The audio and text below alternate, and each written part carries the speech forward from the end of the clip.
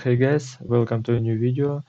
I want to show how to quickly integrate the local database into Kotlin Multiplatform project.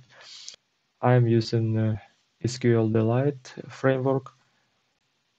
SQLDelight framework generates type-safe Kotlin API from your SQL statement to work with local database.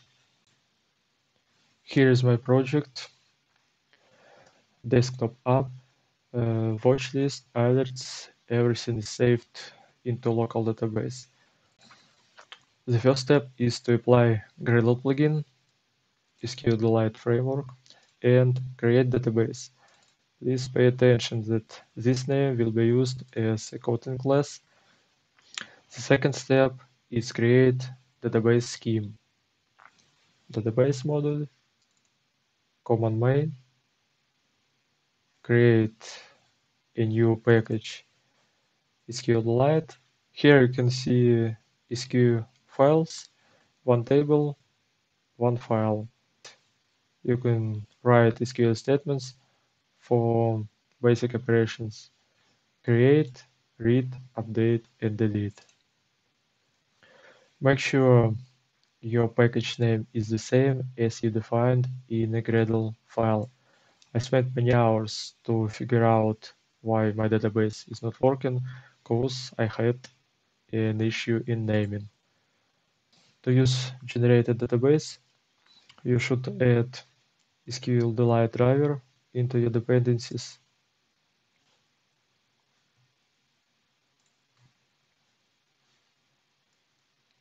Driver, runtime, coroutine extensions to use coroutine flows.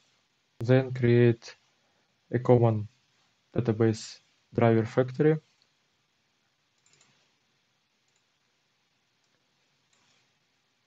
And implement this DriverFactory for every platform. I use only desktop platform, in this case JVM. So here is implementation. Finally, database is ready. Make the project and instantiate the database class to use in the code. I use coin for dependency injection. Database singleton I use in the feature modules. Here's my watchlist feature and